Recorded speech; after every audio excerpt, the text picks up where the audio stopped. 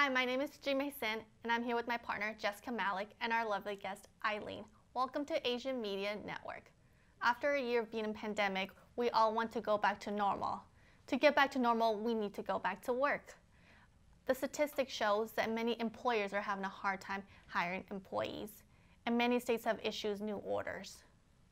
And in Arizona, on May 13, 2021, Governor Doug Ducey and the Arizona Department of Economic Security have announced the Back to Work program, which will end the federal unemployment benefit of $300 a week on July 10th.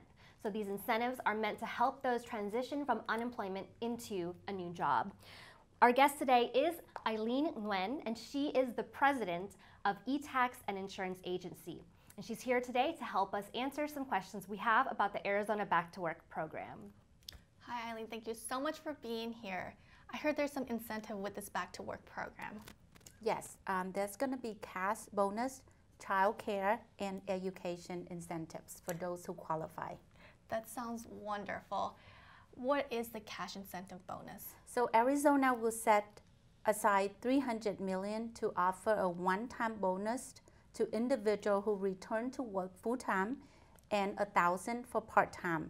The bonus will be given when an individual left the unemployment and complete at least 10 weeks of work, or 320 hours for full-time and 160 hours for part-time. And in order to qualify for the bonus, they have to file unemployment by May 15.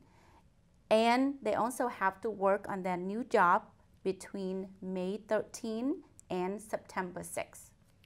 For the child care incentive, how does that work for parents? So the state will provide 3 months of child care for those who qualify. One of the qualifications is that the individual have to earn $25 or less, so equivalent to a salary of $52,000 a year. And less for education incentive. The state will also provide about $7.5 million for community college scholarship for those who qualified as well. So am I eligible to apply for more than one Back to Work program? Yes, you may. So you can apply up to the 3 incentives. And for independent contractors who use the 1099, do they qualify for this Back to Work program? Per DES, potentially they may qualify as well. I see. So let's say that I go back to work on Labor Day, after Labor Day, which is September 6th. Am I still eligible for this program? You have to go back between May 13 and before September 6th. I see. So I just want to emphasize that the working start date is May 13. Correct. But they must be enrolled by unemployment by May 15. Correct, yes. Correct. Well, if someone else needs help applying to this program, where can we find that? So they can go to azdes.gov, and DES said they will launch the website by July 10th.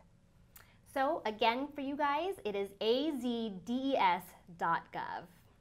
Thank you, Eileen, for sharing this incentive information to us. Thank you for having me.